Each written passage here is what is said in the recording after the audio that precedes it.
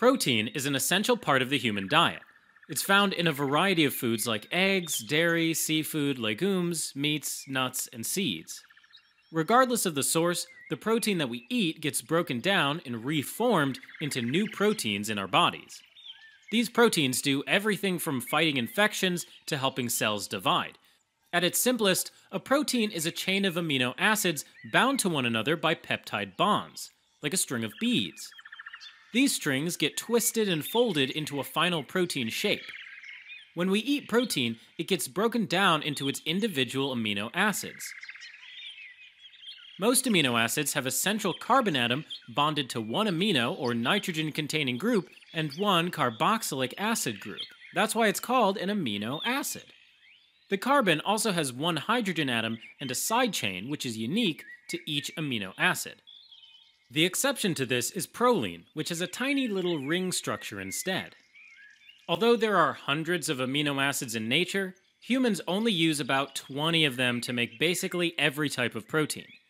They include alanine, arginine, asparagine, aspartic acid, cysteine, glutamic acid, glutamine, glycine, histidine, isoleucine, leucine, lysine, methionine, phenylalanine, proline, serine, threonine, tryptophan, tyrosine, and valine.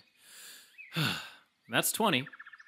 One way to divide them is by defining which ones our bodies can make and which ones we can't.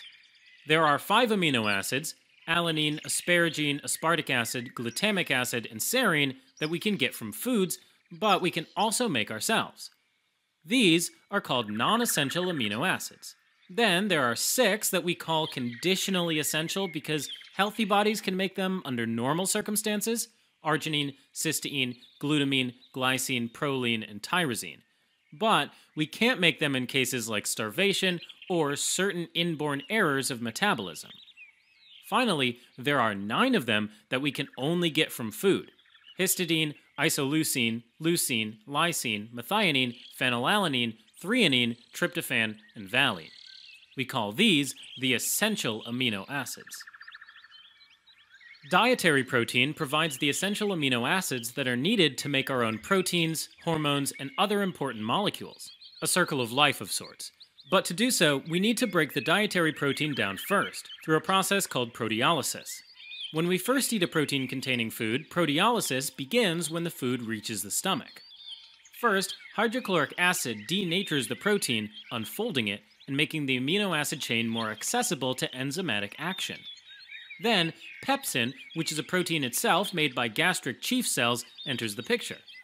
Pepsin cleaves any available protein into smaller oligopeptide chains, which move into the duodenum, where a second set of digestive enzymes, made by the pancreas, further chop the oligopeptides into tripeptides, dipeptides, and individual amino acids. These can all be taken up to the intestinal cells, where di and tripeptides are then converted into amino acids. Some amino acids remain in these cells and are used to synthesize intestinal enzymes and new cells. But most enter the bloodstream and are transported to other parts of the body. In general, animal-based protein foods like eggs, dairy, seafood, and meat provide all 9 essential amino acids in adequate amounts. Soy foods are unique in that they are plant-based and also provide all 9 essential amino acids in adequate amounts. Most other plant foods, including whole grains, legumes, nuts, and seeds, have high amounts of some amino acids and low amounts of others. Hearing this, it might be easy to assume that animal-based foods provide more protein than plant-based ones. But, as it turns out, a cup of tofu has the same number of grams of protein as 3 ounces of steak, chicken, or fish, and half a cup of lentils has more grams of protein than an egg. And not all plant foods are low in the same amino acids, so eating a variety of plant-based foods can provide all 9 of the essentials. For example, pairing protein sources, like rice and beans, or hummus and pita bread, or oatmeal topped with almond butter. However, in terms of volume, it may be necessary to eat more plant-based foods to get a similar amount of protein and amino acid profile provided by animal-based proteins. Generally speaking, daily protein requirements are based on studies that estimate the minimum amount of protein needed to avoid a progressive nitrogen loss. The World Health Organization guidelines and the US recommended dietary allowance each estimate that daily protein requirements for healthy adults are about 0.8 grams per kilogram of body weight. Protein recommendations per day vary by age as well. Children 1 to 3 years of age are recommended to get 13 grams. For ages 4 to 8, 19 grams are recommended. And between ages 9 and 13, 34 grams are recommended. Whether a person is male or female also impacts protein needs. Females ages 14 and above are recommended to get 46 grams of protein per day. Males age 14 to 18 need slightly more, about 52 grams per day. And males 19 and older are recommended to get 56 grams per day. Some groups, like pregnant and breastfeeding women, as well as athletes, have elevated needs, and older adults may also benefit from eating more protein. Getting the right amount of protein per day can be achieved in multiple ways. For example, 1 serving of Greek yogurt with breakfast, a salad topped with 3 ounces of chicken for lunch, and 3 to 4 ounces of fish at dinner provides about 64 grams of protein. Getting the same amount of protein could also be achieved by eating a cup of tofu scramble and a slice of peanut butter toast for breakfast, a cup of shelled edamame with lunch, and 1 cup of lentils and brown rice at dinner, which also offers about 64 grams of protein in total.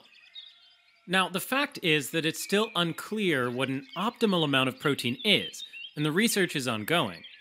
In clinical settings, there are certain individuals who may be at risk for a protein deficiency, including patients with malnutrition, trauma, and burn injuries, as well as various conditions impacting nutrient absorption like inflammatory bowel disease. These individuals may have increased protein needs compared to the general population. Except for certain circumstances like kidney disease, there usually isn't a health risk associated with eating a lot of protein, because our bodies are able to process it. Alright, as a quick recap. Protein is a cornerstone of the human diet, and a major component of our bodies. There are 5 non-essential, 6 conditionally essential, and 9 essential amino acids. We need to get essential amino acids from our diet. Protein needs vary depending on life cycle stage, level of physical activity, and health status. Some health conditions may put people at risk for protein deficiency or increased protein needs. Everyone, whether omnivorous, vegetarian, or vegan, can get enough protein by eating a variety of foods.